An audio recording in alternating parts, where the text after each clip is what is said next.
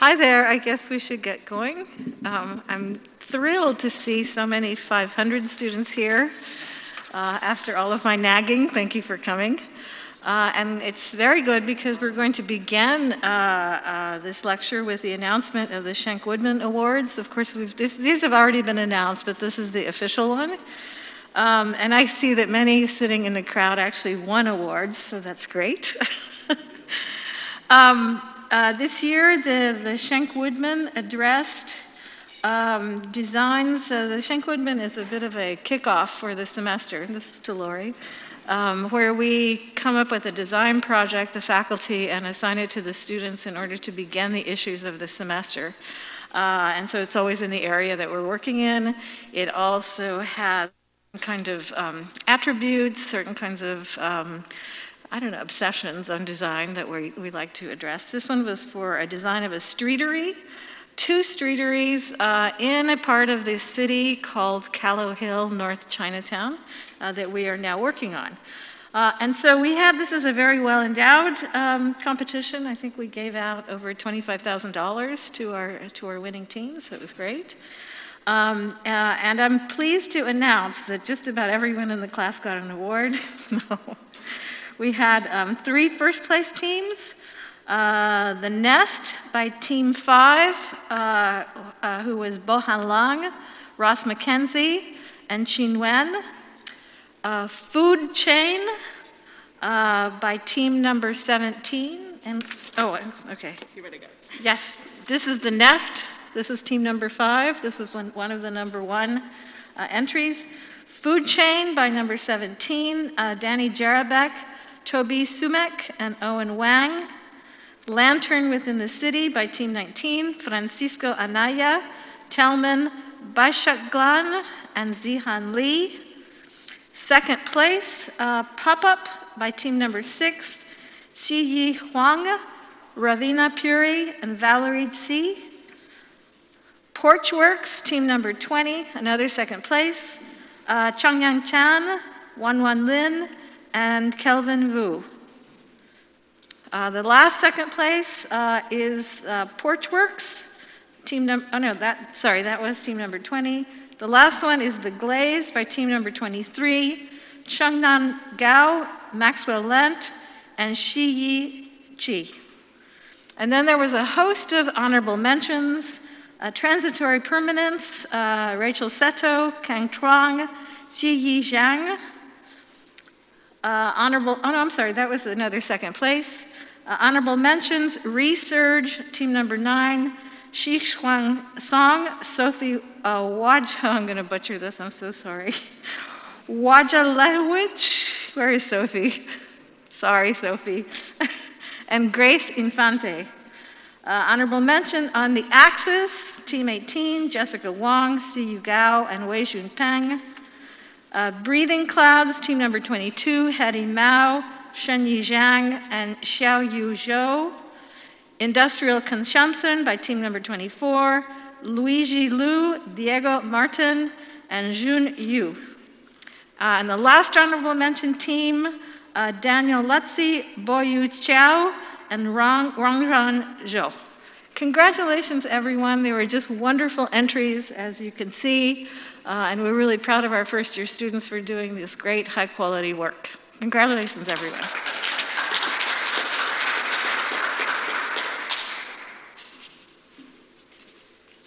Thank you, Annette, and thank you, Daniela, our 2 coordinators for first year, and of course, warmest congratulations to the students.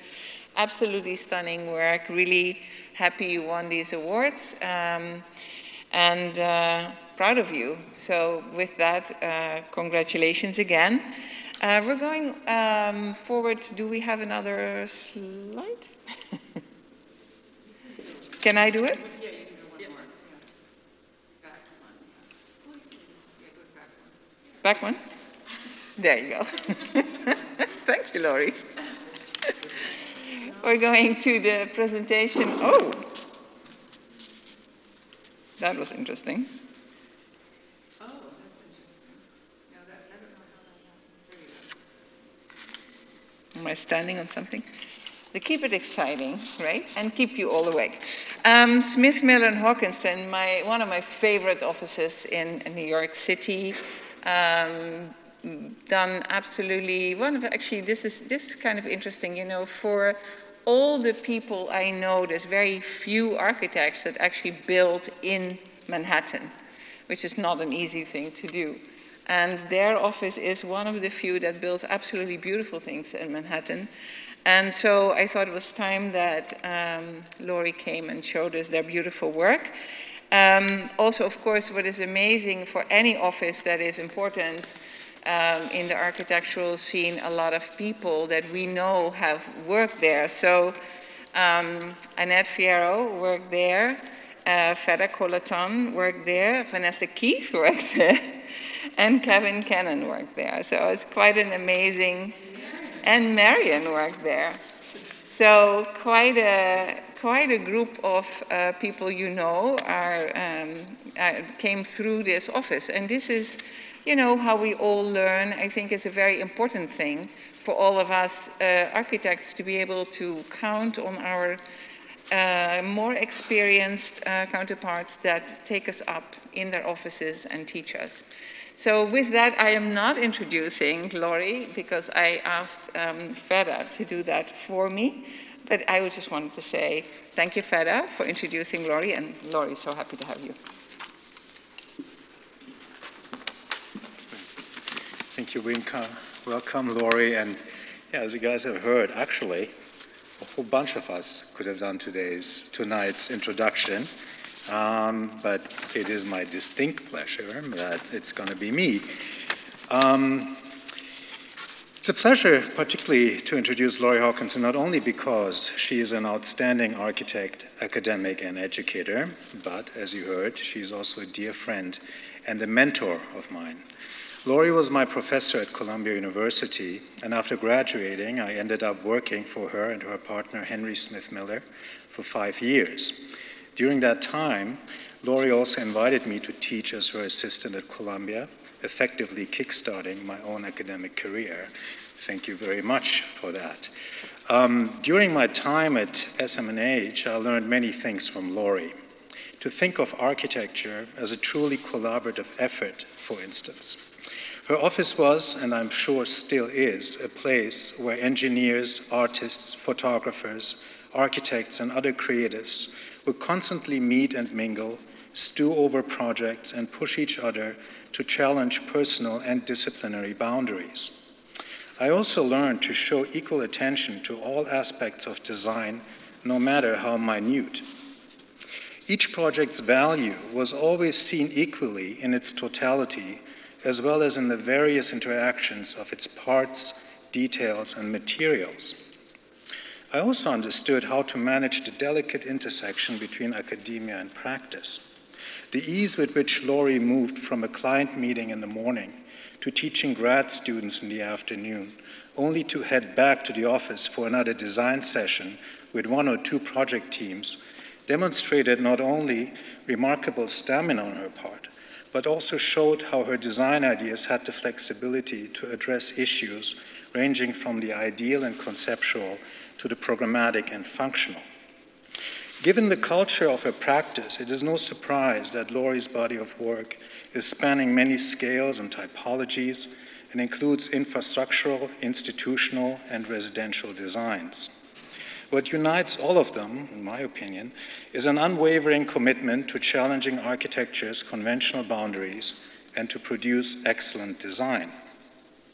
The numerous awards Smith-Miller Hawkinson Architects have received, including AIA State and AIA New York Chapter Awards, as well as the AIA New York Chapter Medal of Honor, PA Awards, and the New York Design and the American Institute for Steel Award, attest to the success of their approach. Laurie is an architect and the co-founder of the internationally acclaimed firm Smith-Miller Hawkinson Architects, situated in New York. She is also professor of architecture at Columbia University's Graduate School of Architecture, Planning and Preservation. At Smith-Miller Hawkinson, she led the design for the Corning Museum of Glass, the North Carolina Museum of Art Amphitheater and Master Plan, I believe in collaboration with the artist Barbara Kruger, that one, wonderful project. The Wall Street Ferry Terminal, the land port of entry at Messina, New York for the GSA, and the Ziriga Avenue EMS station for the City of New York. Currently, Laurie leads the Energy Advancement Innovation Center project, an experiential hub for energy research and technology incubation at The Ohio State University. Laurie holds an undergraduate and master's degree in fine arts from the University of California at Berkeley and received her professional degree in architecture from the Cooper Union, where she received the John Haydock Distinguished Alumni Award. She is a member of the Contemporary Arts Council at the Museum of Modern Art and a founding member of the Board of Directors at the Wooster Group. So, those of you who don't know, it's an experimental theater group. Amazing, amazing group. Laurie also serves currently on the Public Design Commission for New York City. With that, and no further ado, I would like you to help me welcome Laurie Hawkinson.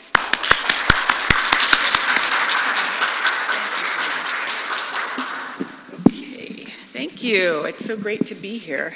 Here's my clicker. I have to leave this on. Okay, I'm leaving it on.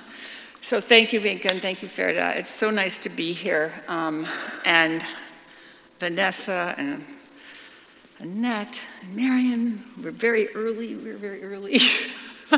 She was right out of Yale.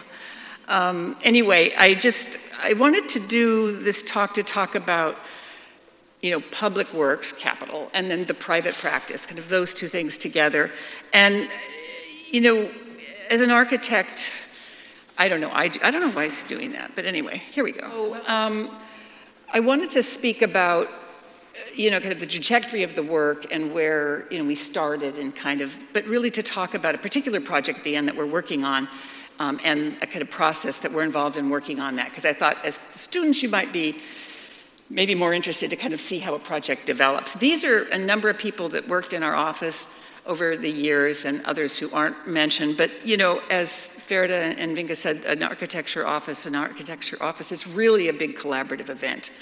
And it's so much fun to work with all these people and also to work with the really talented consultants that we work with, the engineers, the mechanical engineers, the environmental engineers, the civil engineers. It's just a pleasure, the lighting consultants, because you get to really trade hats when you're working and, kind of think through there, and they tell you, what you're doing wrong and vice versa, but not always. Anyway, it's just, a great experience. And these are the people who are really kind of key in our office right now. And, some people have gone and come back, but it's a great group, and really we owe a lot to all of them for this work. So it was mentioned that, we started out doing small work. This is a project, and I just wanted to kind of take you through really quick trajectories because maybe you can see, how that reflects back or into the current work. So this was for Art on the Beach, which is for the public on Lower Manhattan. This is actually sand before Battery Park City was there. And it was done with an artist, Erica Rothenberg, and John Malpede, and it was called Freedom of Expression National Monument. And it was meant for the public to step up and speak out and basically yell back at the city whatever they wanted to yell. And then it was later, a number of years later, it was reconstructed down by the courthouses for the Republican National Convention when they wanted to bring some, Public Art Fund wanted to bring some art, a creative time, I should say, wanted to bring art back into the city. So, this is one of the kind of early projects, and I want to kind of bracket that with something at the end, but just to kind of show, where we came from. And we worked on lofts. We started working interiors because we were downtown Manhattan. We worked for a company called New Line Cinema, and we worked for them for a very long time. And, it really kind of helped take our office for quite a long run. And but in these projects, we were always looking for things, that were kind of kind of moments where we could really explore our interest. Lower Manhattan, Wall Street Ferry Terminal, a very, very tiny building, one of the first ferry buildings built in Lower Manhattan. So it's a little building that's trying to be much bigger than it is through this very large 60-foot long airplane hangar door that was connected to it. And we thought of this project as, it's the gray in the middle of the pier, just kind of clips on the edge and left the majority of the space to be open because there's very little open space in Lower Manhattan. We wanted that to be this kind of surface for people to just walk from out of their offices, have lunch and what have you. So there you can see it clipped on. We made very large letters that you could see it from a distance as you're coming in the ferry. And I thought of it as this kind of, aircraft carrier that was waiting, anticipating things that might happen on that open surface. And this is the door as it opens, and it really tries to extend this building to be much bigger than it is in the space. This is a photograph by Arietta Atali, who took a number of, you'll see black and white photos through this presentation, but this is one of hers that I love because it shows how thin that surface is between the inside and outside. And we were trying to really, like through a number of the projects, we're looking at finding that continuity, that continuous condition from outside to inside, and then just the kind of extension of the door as it opens up. So that idea of that thinness, and this is a model that I think Ferry made, if I'm not mistaken, but this is a model for Corning in the very beginning where we were charged with creating this kind of new entrance to the building, a new piece on the front of the museum up in Corning, New York. And, the thought was, one of the ideas, because I realized when we first drove up there to see the site, I kept thinking, I kept looking and thinking, where is the glass? Like I kept scanning the landscape for glass. I kept thinking, there's got to be glass here somewhere. And so that was something that we tried to demonstrate at the entry, where you'd see glass on edge and you'd create this extenuated surface, condition of entry, and the structure would move from inside to outside in a kind of, to create an ambiguity about that inside and outside. And you slide between those planes of glass, but we worked very hard to get that green edge of the glass and not have the black goop there at the edge. So the lob, and also this notion of kind of extenuating the landscape into the building, and the underside of the ceiling, which goes out and becomes an overhang on the exterior, was something obviously in that Pier 11 that we were also working with. And again, this continuity from inside to outside to create this surface that creates that ambiguity. And then this, I think, is one of your details, which is a handrail. So even the handrail, becomes this moment of expression of, in this case, expressing the glass, kind of moving it off of the 90-degree. The facade is, I think, 7 degrees off of the vertical. So it's kind of, is it falling or righting itself? That's what we were working with. So there was this tension when you came in. And so, there were moments on the, some of the elevated walkways where, the railing kind of opens up to the view. One of Arietta's photographs of that inside and outside condition. And then in the corner, this is Ferry's piece at the back. But, creating a transparency, but at the, I get to use the pointer. So up here, what was worked on here was this condition of actually having the glass underneath the structure, right? It's kind of hanging underneath. So we're trying to find moments where the glass becomes almost didactic, right, throughout this building before you get in. And then in orientations, it's a little digital theater in which the back of the theater is glass. There's a film that takes place, and then you see the film, and then at the end, because there's a screen, the screen lifts up, and then you realize you're looking through glass, you're looking back into that space where the Chihuly sculpture was. They actually wanted to cut this out of the project when they were doing value engineering. This is for all the architects. And I traded carpet right here for glass, so we hung on to it. And then that's that volume of that digital theater. But very recently, this was transformed into a hot glass theater. So we came back and we cut a hole in Ferry's wall and brought daylight in. Did you know that? We operated on this space and we cut it open so when you're on that walkway where that handrail was, you now can see in. And so we did this dental surgery on our project and made this, the big purple blue cut was a solid wall, and we bring daylight in. So kind of a similar condition here at Ohio where we're adding on to this And these are really brutalist buildings. We had a Wallace Harrison building that we were adding onto it at Corning. In this case, we're kind of putting this new piece on this precast building that is on just right off of the oval at Ohio State University. And, you know, there's tremendous amount of circulation going back and forth across the campus here. They're cutting through, and this is the corner there where we're kind of operating. And we wanted to work here with this kind of vocabulary of the precast, but then for our addition, you know, just kind of thinking, well, what can we do today with this material that we couldn't do when this was, and maybe they could do it. I mean, that's kind of ridiculous to say you couldn't, but, you know, we started to experiment with this precast panel, and we wanted to make a very soft kind of curtain-like, instead of this kind of hard, you know, window frame that was on the upper building, but that they would share that same system, but that it would be expressed very differently. So we started, let's see, I don't know why it's not happy. It's just not happy. I don't know why it's doing that. It's like flying around here, but I'll try it. Well, I can see it here. It's still on the stream. Am I standing on something? It's like, if it can go wrong, it will go wrong, right?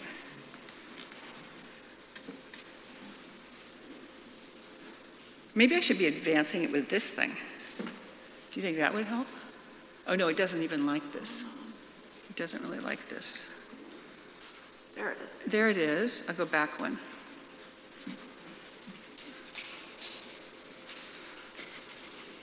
It's okay. I was telling Hannah that I once spoke in Mexico City and my whole slide tray was flipped upside down and went into people's coffee. So this is not bad. This is not bad at all. I don't know.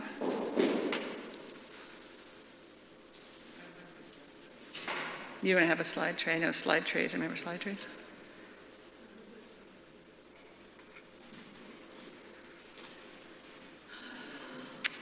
Mystery. I could go back and see. There, it's there. And then it doesn't like that slide. I don't know why.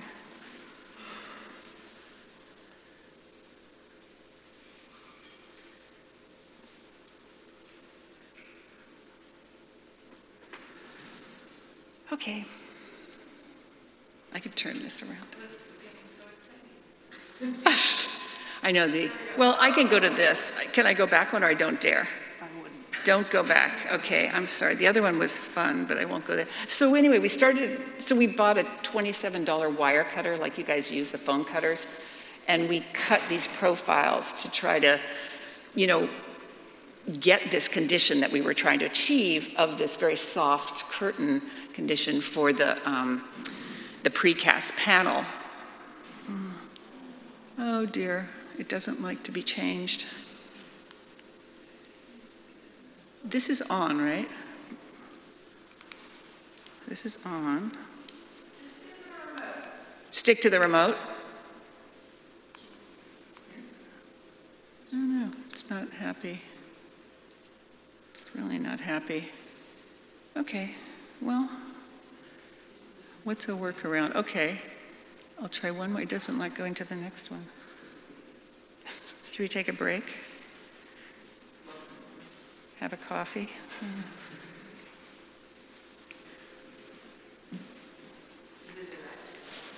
I see it on the laptop. No, it's still connected. I think it's probably, well, I'm not going to say, I don't know. I'm going to step away. You always say turn it off. I was going to suggest that. Turn it off and turn it on. This is their laptop. So I have a laptop. Maybe it's upstairs. It's upstairs. How do you switch it off? I think it's a laptop or the connections? No, the connection keeps coming out. That's the and then it takes a minute to reconnect. So use the remote control. Use the remote? Yes. There. That's what I want to show you. So this is our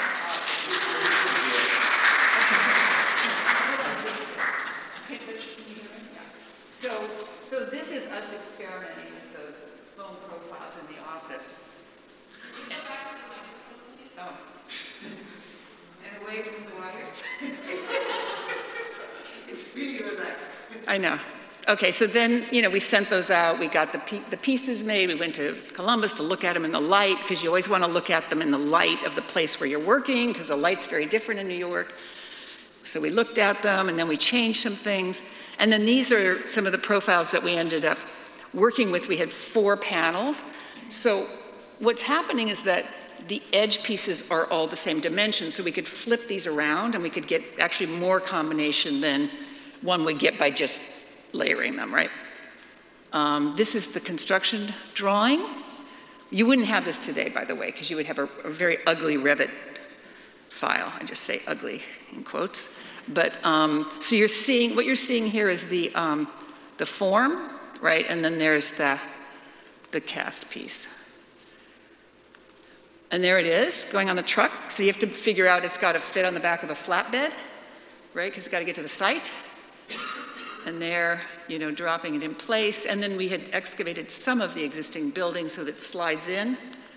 And then I love to see something that's so small, so big. So then where the kind of softness ends, right where that's the kind of base piece, right before it hits the ground. So, trying to control all of that. And so this is the guy. So it's kind of twisting and taking you in. And then this curtains on the 2 sides. So now we have these, so we mentioned that we did these port of entry projects. These are like airports on the ground. So we got these 2 projects almost at the same time. I don't think they actually wanted to give us 2 projects, but anyway, I won't go into that, but we got 2 projects. They're very large projects at the Canadian border. And they're land port of entry. So like an airport, you drive through it, right? You go to Canada, you drive through these.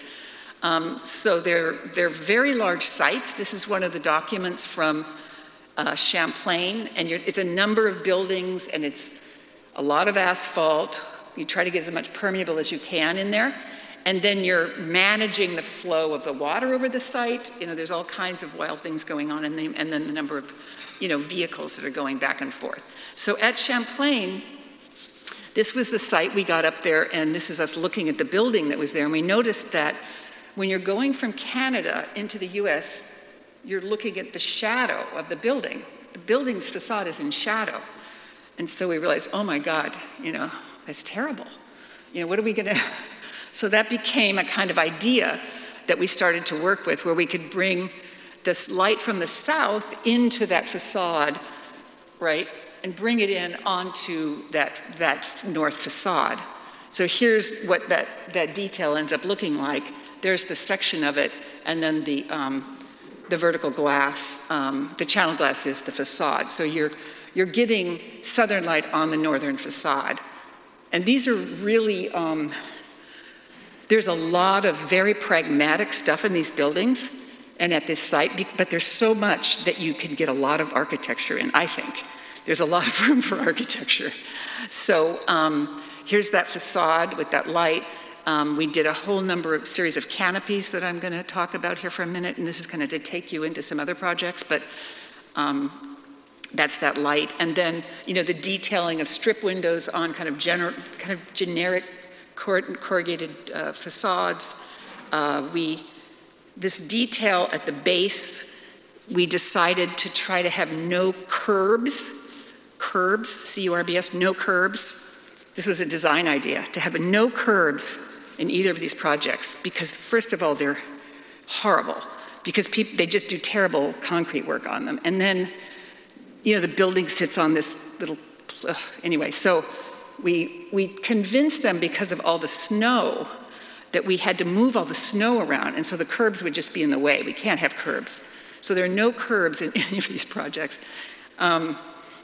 This is, kind of looking out from a forensics lab. There's the kind of condition where you have like blinders that are skylights to bring the light into neighboring offices. Like instead of being blinders, there's skylights, side lights.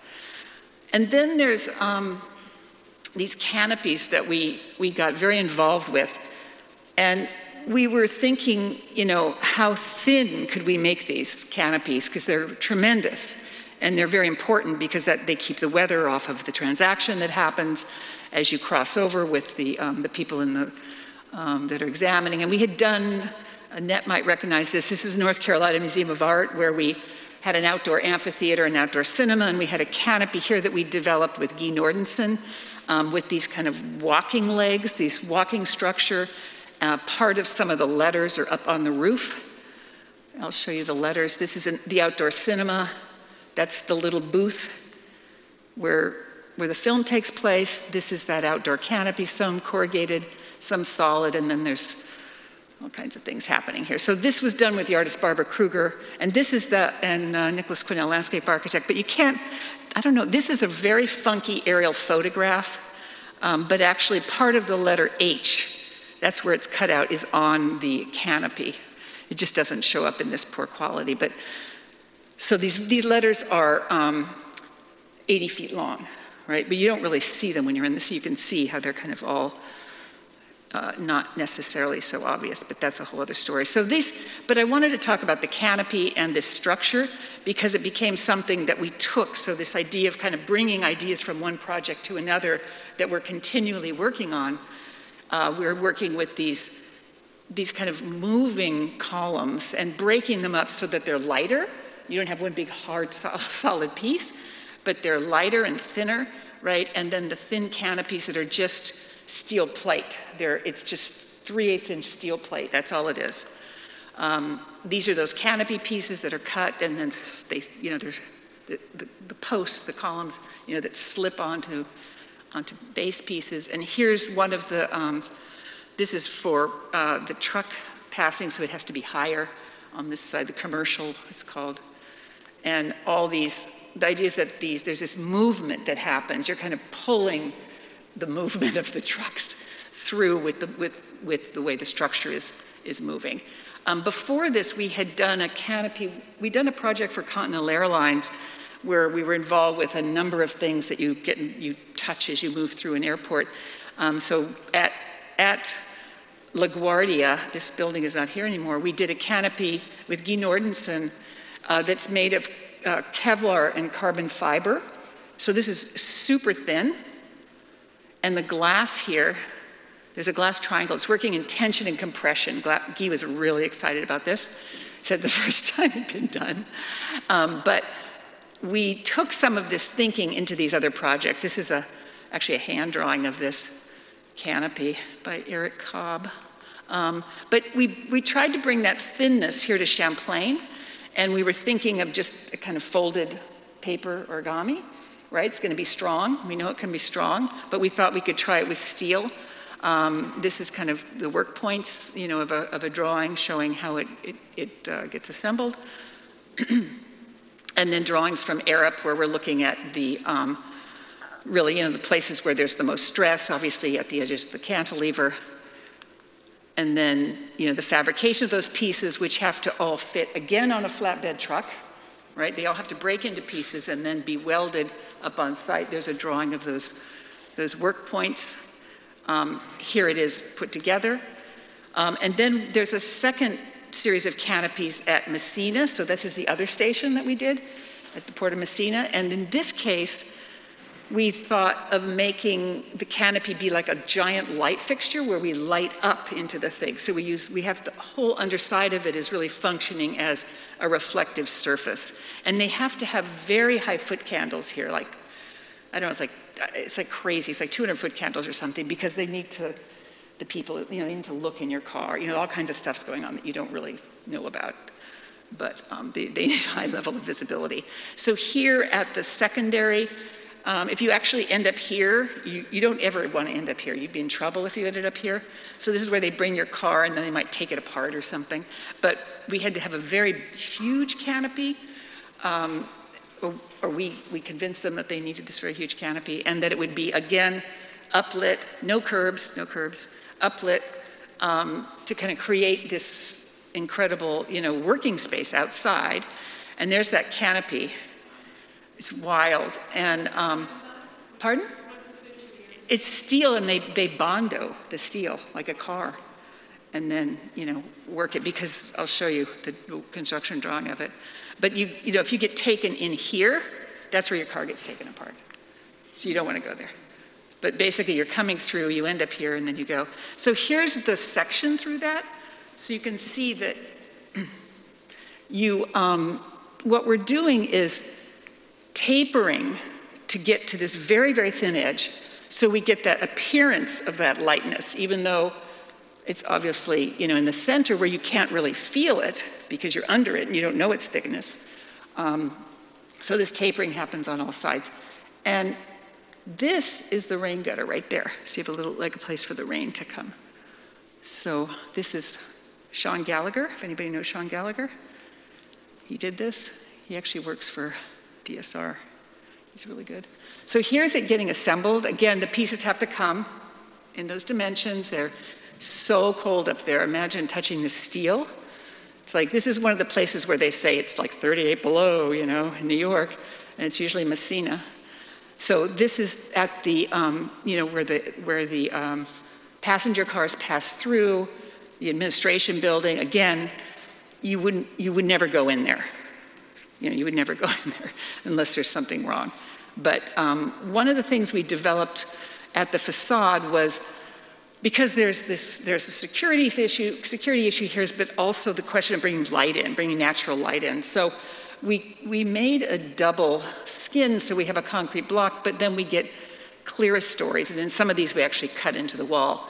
But the polycarbonate provides this layer of transparency and translucency for bringing light in in this case, from the north again.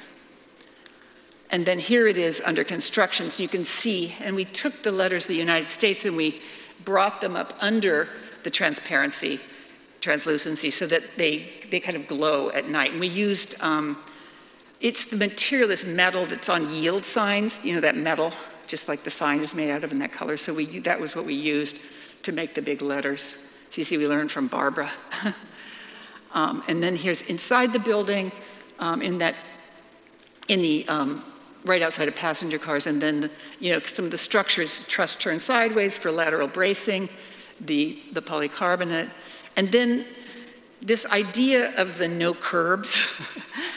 We also had this idea of yellow, the yellow being, we worked with Pentagram, of being this area where it was safe to walk, where people could go. So it was this wayfinding system, so wherever there's yellow, it was safe. So here's a crazy drawing by Sean Gallagher of all the yellow in the project, and that you find it in buildings, so it kind of leads you into buildings, it leads you up to buildings. It's a place that it's safe if you're a pedestrian. So here's the site, and there's the yellow, and the no curbs, and a lot of infrastructure for water, because we had to keep the existing port over here while we're building this new. There's a river to the south, and we're actually making sure that the water can move and run, and all the drainage can move back to the river and also be caught in certain areas and retained in bioswales. So this is a kind of early on photo. Here's some of the that yellow, that you kind of walk across the white, and then this is all safe to walk on, safe to walk. Because see, it's all about cars moving and trucks moving, so you're kind of, where do I walk?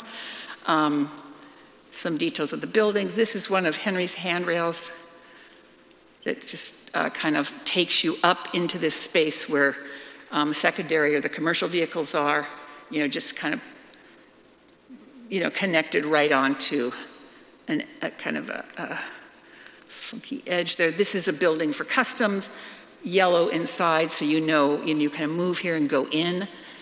This building the fire suppression system we couldn't put in the ground because the water table was so high. So we decided to put it in the building. So this is really the fire suppression system. This is some bioswale out here, but it's also, what it's doing is, it's a counterweight. This column is working in tension, and this one is working in compression. This is compression, this is tension, right? Holding it down, right? Sorry, holding it down, correct? Not propping it up. And then this is the kind of counterweight to that piece. So that's the facade on the exterior. So you're seeing some of that structure. Those are those tension columns. They're really props. And then it, you know, kind of appears that this whole roof is floating, which is what we were, so these were some of the things we were interested in trying to achieve here, were these floating conditions. And these are, I love this kind of very sinister view of this at night, two buildings. So I'm going to show you the second building, which is a truck scanning building, a whole building for scanning trucks.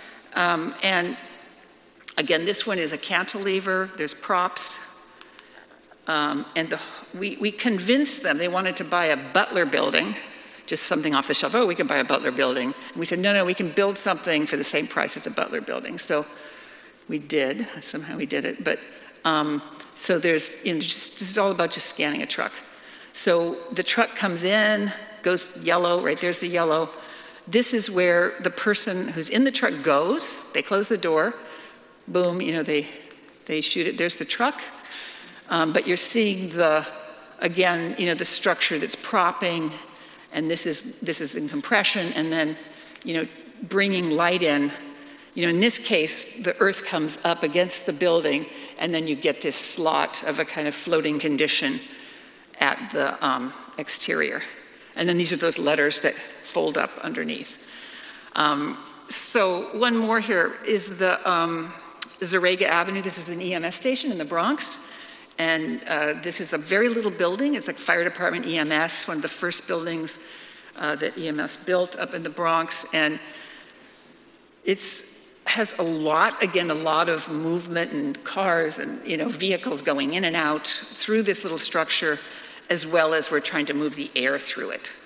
And we tried to think how we could bring as much, you know, resiliency, obviously, to the roof, and then natural ventilation as possible. It's a very rough and ready building. It, you know, this is really open so that they can hose all this down in here, and the vehicles are going in and out. And this is this giant gusset plate that is bolted rather than welded. And some of the interior conditions where we're just exposing a lot of the workings of the building here. And the roof of the building was meant to be a fifth facade. There's a very, you know, large NYCHA building, and this little building serves it as well. So this is a view from that roof. And the roof is the first EMS station or fire station for the city that had a green roof, which they did not want. And then they were kind of saying, oh, we have a first green roof. But, you know, we had to convince them that it was a good idea. But some of the details, like the handrail that, you know, we're very into handrails, but kind of leaning in so that it's not seen from the outside. You know, whenever you have a roof, you've got to have a handrail. So just buyer beware, because it's something that you kind of get at the last minute, and it's not a pretty picture. We have hydronic hot water and solar tubes for bringing natural light down into the building. And we worked with Kate Orff, landscape architect from Scape, on this, and she and I argued with the city to have a cistern, so that the water, there was a community garden next door, and this guy's there, but there's a community garden in between, and we were really keen on having the water from the roof be captured here, and then there's a spigot that goes in, and the community garden gets free water, because we were kind of taking over the spot where their water was. So finally, this is all to kind of talk about a project that we're super excited to be working on now. You know, you're always most interested in what you're doing right now, right? And this is for the Energy Advancement Innovation Center at OSU. And it's a project that it's going to support research and development. I'm going to just read this here, for the next generation of smart energy systems. So it's really renewable energy that they're working on here, and they're going to be drawing down from this solar canopy. And this is a new campus, like every campus has a new tech campus or a new incubator campus. This is Ohio State's new West Campus. None of these buildings are, actually this one's just going up right now. The whole campus is over here on the other side of the river. This is our little building. We worked with them to shape make sure these were kind of clear of the solar, let's say, that we get enough light on our building because we need the energy, right, off of it. This is the program that we have inside. We've got testing pods, all kinds of, it's not really wet labs, but they're drawing, as I mentioned, they're taking parts of this DC power and it's coming right down into these labs and they're working directly with DC power. The building is all electric, so we're tried to run the whole thing off of the grid, but you know, there are challenges right now with mechanical systems and warranties and things like that, but we're running as much of it as we can. But I wanted to talk about a little bit about the process for, you know, making a project like this, and you know, the number of models that you go through, that you just iterate. You know, you've got all your MakerBots up there, which is what we've got too, and we're just looking at, you know, different configurations and shapes, both in order to make sure we get enough light on our roof, but also, you know, configuring that program so that it gestures for a number of reasons, of gesturing towards a plaza, kind of facing the east, bringing a lot of light into the building. And these are just some of those little study models that they're just lying all over the place in our office. And then they kind of get a little more and more involved. And then the roof. So a solar, you're doing a solar farm in your studio or something like that, right?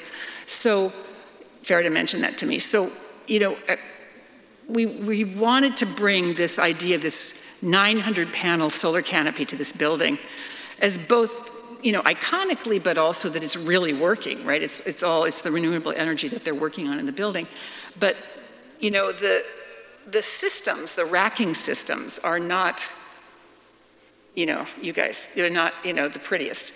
And so we were studying these things, and we were studying how to group them, what kind of framing we would have. Do we need to have steel around the edge? Can we have a ragged edge? So, you know, we were just making models to look at those. And then we realized that, that it was too solid, that we needed to bring light in through it. So we made a kind of plaid, to bring air and to bring light, and then this dappled light down to the piazza in front of it, so that it wouldn't just be this kind of heavy lid on the building. So that whole system became a whole study project in itself. So there's the wrapper, right, and then there's the building, and so here's two other models just kind of studying different iterations. Here we thought, oh, I mean, this was impossible, right? Because the panels are very precise dimension unless you're customizing the panels. And then here we have that steel frame, which we eventually got rid of, and we let the edge be ragged on the roof. So then a number, these are all real tiny little models that we're studying. You know, again, here to see the light, the effect of the light coming through. And because the panels, we used the translucent material to try to get the lightness, but of course the panels are not translucent. They're not, you can have them in glass, but they're not as performative. So we ended up, we're uplighting actually the canopy from below so that it can be like our canopy in Messina, a kind of glowing piece to provide lighting at the end. So these are some more study models of the building, trying to bring a lot of daylight into these working labs. The east facade. And then here's one of the, not the final model of this, you know, we have to open it up where the stair is and, you know, finding this kind of tartan grid to express the light. And then this is a larger model where we are here, you see now, there's no edge, there's no steel edge, right? It's very light, no edge. We're trying to express the edge of the panel, like the glass at Corning. We're trying to express that edge so that you understand what that is, and it's not just caught in this big frame. This model just cracks me up. So this is an intern. So making a model, this is really funny. So when we stacked them up, the thing just crashed because he made it out of paper. But we again were studying, because we're using precast on this, but we wanted to have a very, because it's tall, tall, tall, These are like tremendously tall precast panels. And we were studying this very soft slope. So we have precast, we have polycarbonate, and we have glazing are the three materials. These are some of the samples. And then this was like not that long ago. We just rolled out one of the whole segments of the facade in our office at full scale. So this is full scale, this section of that facade, and we're looking at it, and it's like a Fibonacci series that we're developing that goes on the facade. And then we were, in some of these models, we're studying again the effect of that light on the facade. So you see it's very raggedy. I like that kind of raggedy business up at the edge, up in that top. Here's a rendering, you know, of the model. And this is the very large kind of curtain piece, which is softer, the polycarbonate clear glazing. There's a large meeting room in here. But you get, again, this sense that these are much lighter. Remember, we had that big steel around the edge, which we were working very hard to get rid of. And then again, this gets uplit. So this was taken not that long ago. This was taken yesterday. Lindsay from our office is out there, and it's in the ground, so it's very exciting. And this is the view of it from the West Plaza that it sits on, where there will be, this building is going up right now, but we were pulling away also so that you could get this view of the stadium from the open space. There'll be another building here. But the idea is to create this very transparent condition moving from east to west. And then I wanted to end, because you guys had that outdoor competition that you just did. I didn't realize it, but Galia Salamanoff and I did a pavilion with a seminar in the spring of just last year, 2021, when everybody was in lockdown. And they were gonna build this very ugly tent behind Columbia. We started calling it the ugly tent, and we just said, why can't we just make our own tent? You know, so then we did this seminar called The Outside Project that we designed and built and had fabricated this inflatable with a seminar of students. And then by the end, we were all out there building it and, you know, blowing it up. So here it sits between Fairweather and Avery. We used climbing rope and steel up as lintels that we brought up and put above some very nice faculty's office windows, and raised it up. And when it went, I don't know if this is going to go. Maybe it won't run. That's too bad. It's a very fun animation. No? So when it first night it was up, the students all posted, oh, we'll dance underneath the thing. So they were doing this whole kind of crazy dance the first day it was up. So it was so much fun. We were so happy to see people out and having fun and just, you know, enjoying being outside. And these are the students that worked on the project in the seminar. And we're doing another one, crazy as we are this semester. So thank you.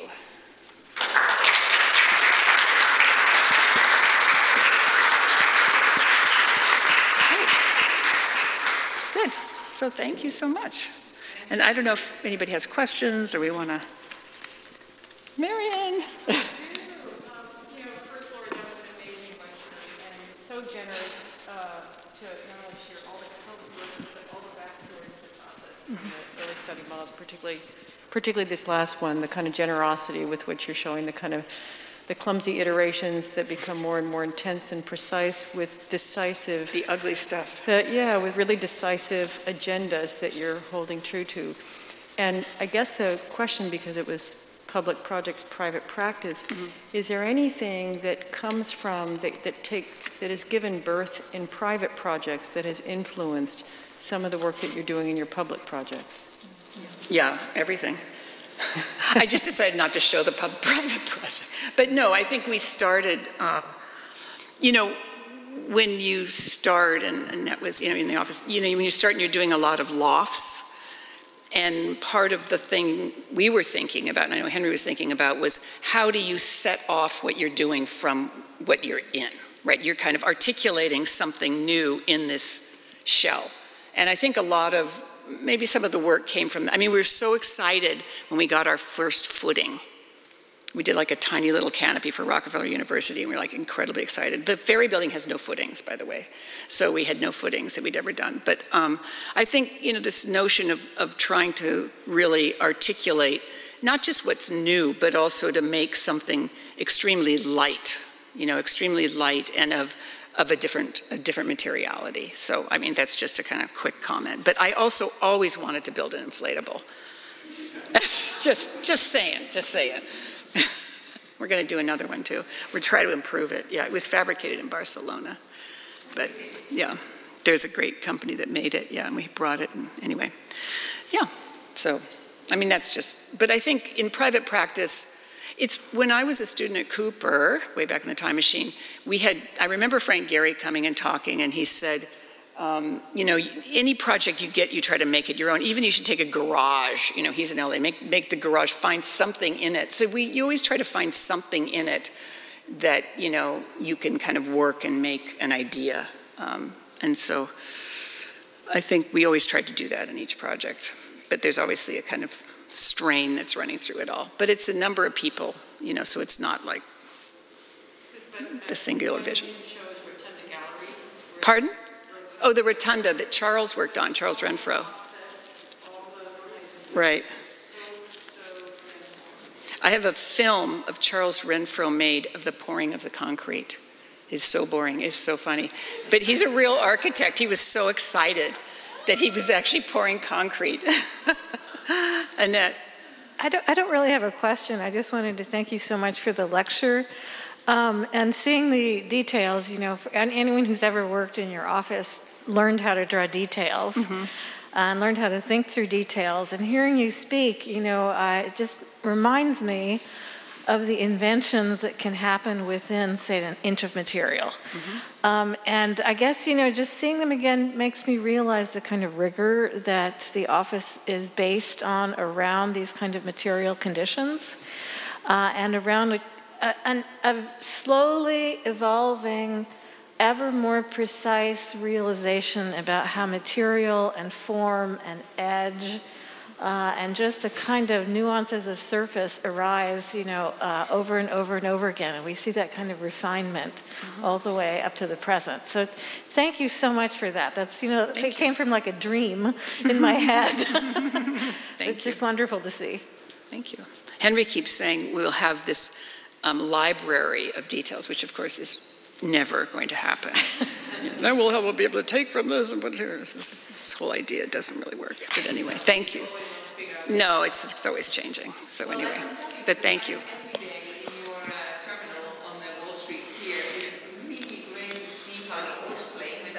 Yeah. It's moving, yeah. That's good. Because we didn't have to air condition the building because we could just get the natural air to go through it. So that was great. Thank you. It's getting rough and ready. There's a student? Yeah. Hi. Hi. The Weitzman building looks incredible to me. And you also mentioned that there are moments, there are like nerve-wracking moments during check-ins. So I'm just wondering if the Weitzman sensitivity is somehow informing these like nervous moments. Wait, say it again. Oh, like I don't know if I'm hearing because of the mask. Oh, so like you mentioned, there are nervous moments during the check-in points. At the border? Yes. Various check-in points. Right. I always think these moments can be pretty nerve-wracking. Yes. Right. Very nerve-wracking. Yeah. So I'm wondering if this like Weitzman sensitivity of the building is somehow informing that. Well, I think I can speak for myself. I think I was very naive about what a port of entry. I was just incredibly excited to get this big project. And I actually thought that the building would be like a visitor center that people would go in. But you don't go in there. But yes, it's very stressful. You have everybody, even if everything's fine, you're driving up, right? And, we wanted to kind of acknowledge where that line, you have no idea where actually the line is either when you cross. And so the idea that the facade has the letters on it or that the other has a mesh screen with the United States. But what what really happens is there's all kinds of sensors in the roadway, and they almost know everything about you by the time you get up there, because they're taking a picture of your license plate, so you can just, I don't know if you can feel comfortable or be terrified, but I think it's and all that, is to say that we just wanted to make it, the kind of lightness of that moment, but it's not like we can make it go away, I mean, it's funny, I was on a jury at the GSD I think Julie Snow gave a port of entry project, and we had some people from the GSA there, the General Services Administration, were the client for the project, and they're great architects, by the way. They're really super smart, interesting people. And they said, one of them said, it might be at some point that we don't need these buildings anymore. Maybe they might become something else too. I mean, that was like a whole idea to me. I don't know if it looks like we're going down that road, but it could be that all of this could happen I mean, maybe that's a bad thing too, that would all happen electronically. But, right now you see people, somebody looks at you, you have a conversation with somebody. I don't know if that's a little more reassuring or not, but, there is that transaction moment. And, we designed the booths for that and the lighting and all that for the people that work there, which is it's a tough job. They're sitting in that place, and you're trying to make it also as pleasant a workspace as you can. The whole building, you're trying to do that. They thought they would have been happy with a concrete bunker of concrete block. That's what they thought they were getting. They had we gave them daylight. I feel like, I mean, that's kind of, for me, the reward of doing public projects is that you're working in the public realm, and you're representing the public, right? And you're giving these people that are working in there, hopefully, a better workspace, right? That's what we're trying to do in that case. But, I sit on this thing in New York, this Public Design Commission, and, like as an architect, I always say I'm looking for trouble. I'm always looking for trouble. Like you go on a job site, you're looking for trouble, and I'm looking for trouble at the Public Design Commission. But, I try to represent the public, and try to make it a better place. You try to make the city a better place. You try to improve whatever you can, and it's big and messy and ugly, right? Even looking at the campus, like I know Annette has to do here. So, but I think working in the public realm is very gratifying for our office, and we've managed to hang in there and work in that way. So thank you. Thank you. Thanks for having me.